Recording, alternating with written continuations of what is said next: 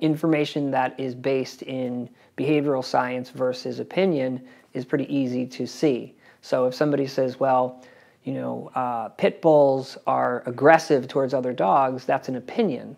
Science would dictate, and behavioral science would dictate, that aggression is rooted in fear and behavior is contextual. So what is the context? All dogs have the ability to be afraid, and all dogs have the ability to aggress.